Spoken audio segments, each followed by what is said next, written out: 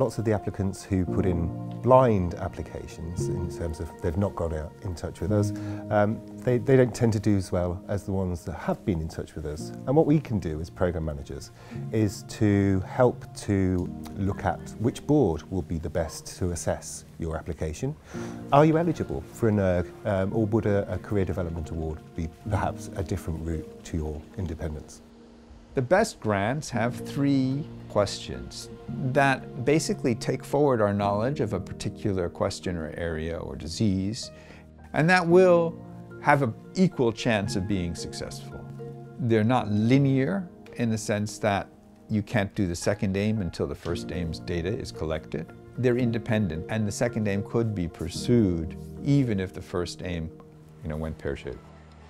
One of the most important elements of a good grant is to write simply and coherently for somebody who is a scientist but not in your field, to write a grant that can be understood by the entire panel. There'll be people on the panel who only had time to read your abstract.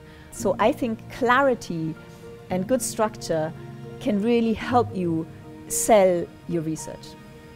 It's important to at least have data that shows that what you want to do is technically feasible.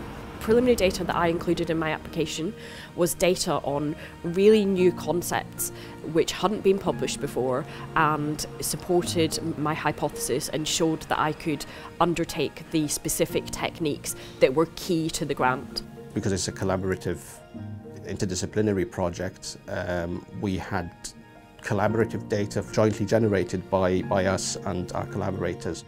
We want to see where you see your career going. If your research isn't translatable, that's not a problem, but don't try and crowbar translation in just to try and tick a box. I think it's quite important for us in science to think about how our research can impact the community. How would I explain to a regular taxpayer why their tax money should be spent on my work?